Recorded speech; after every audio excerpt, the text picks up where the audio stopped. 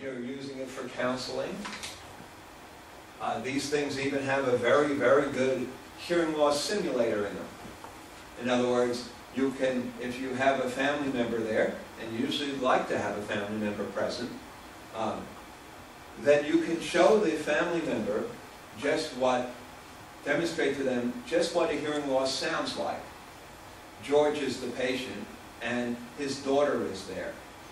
And George says, "I don't need a hearing aid. I'm not deaf.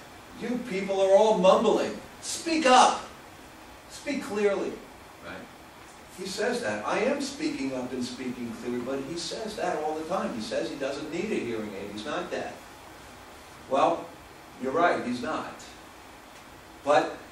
And if the English language were all vowel sounds, he wouldn't need a hearing aid, because he hears fine in the low frequencies.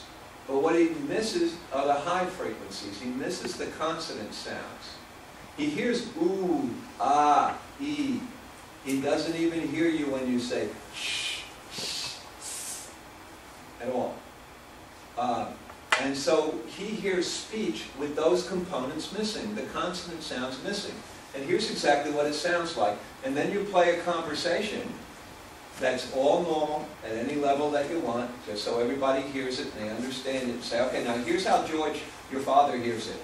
You push a button to simulate the hearing loss, and it's like, oh, they are mumbling now. No wonder he says people mumble.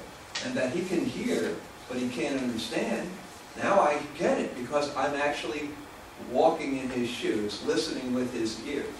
You know, very powerful tool.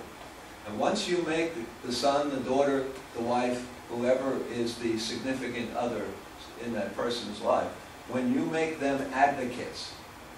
Now listen, you're going to listen to Dr. Susan now, and you're going to do what she tells you. If she says you need this, then you need it. Don't tell me that people are mumbling, it's your ears. Okay.